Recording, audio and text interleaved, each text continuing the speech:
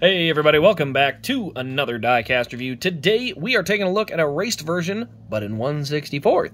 This is Kyle Larson's 2021 Nashville raced version in the 1/64th scale. I believe they made every win after this one in 1/64th, but it was kind of hit or miss for the first bundle of them. But as you can see here, Kyle Larson on the box here. There's no difference between a regular box and a race win box. You can see number 5, Nashville win.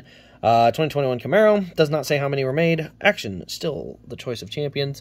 All that stuff there. There's our barcode there, and then it's gray on the top. So pretty basic on the color of it. It's not, I actually would have pegged it to be maybe blue or red, but I guess it's only gray. So, you know, that's just the color that was chosen there. But that is our box. Now we're going to go ahead and zoom in and take a look at the car itself. It is a raced version, so we're going to take a look at what we can see here. So, as you can see on the left side, we have our Valvoline, or on the hood we have our Valvoline logo. On the side we have the Cup Series logo, Metrotech, Tarleton, number 5, HendrickCars.com, then the original motor oil. You can see that original motor oil looks like it's literally messed up. You know, you can kind of see how the silver lining behind it is like off center, so it almost looks like 3D-ish. What can I say? It's just unfortunately somewhat normal for these 1/64s, which is not exactly an awesome feeling. But there you can see the ethanol ring on the back, and then the fuel streaking behind it with the Valvoline logo in the back.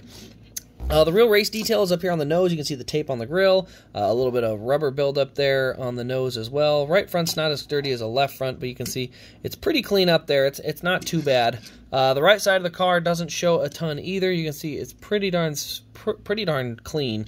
Outside of the black spot where the tailpipes are, which is, you know, normal on raced versions, and then a little bit of buildup. Otherwise, it is very, very clean. Obviously, the windows, they never do any race detail on the 1/64s. Maybe a couple little marks on the back bumper, but otherwise, it is a very clean car. Granted, that doesn't surprise anyone because it was also a very clean race. He went out front and led like every lap and just ran away from the field. So it's not like it was his Bristol win where he's going to have some contact and was running in the field and all that. So, but yeah.